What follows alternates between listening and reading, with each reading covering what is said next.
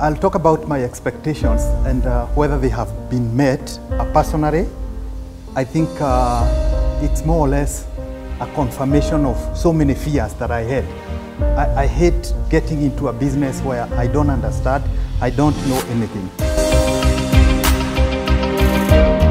My name is Alvin Matthew Kinyanjui. I'm an entrepreneur and I'm also a farmer. I'm an entrepreneur in the feed mill industry, and I decided to enroll just in pursuit of knowledge. So that I can see if I can be able to produce better feeds for my own personal consumption as well as for the other farmers. Feed and feed formulation was a very good topic for me because that one is where I think most of the farmers are going wrong, and so it's going to impact my work going forward.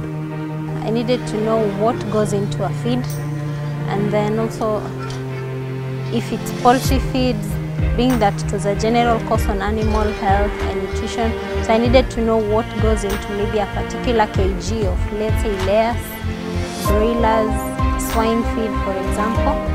And being that it was a course offered by a reputable institution, I needed to just take the course. All the topics were very valuable, but the one which hit the nail on the head was the animal nutrition and the feed formulation.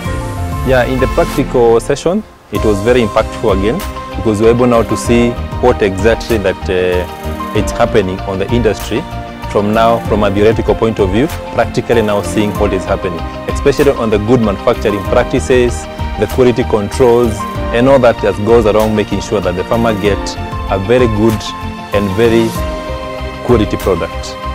I added knowledge to the efficiency and effectiveness in production. I also got the exposure of growth scaling in business. I want to reevaluate my business plan to see if I can align it to what I've learned in this course over those four weeks. For better operations, more profitability. I actually don't know where exactly to start, but I know when I sit down with a summary of what I've learned and in consultation with our trainers who are here. I will join the alumni of Zetech.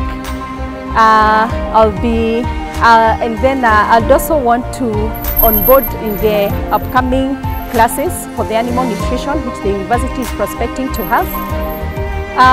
I'd also perfect my area of business, which is the raw materials, and I'm sure the way I was before I joined is not the way I am right now. So I am at a very high level now.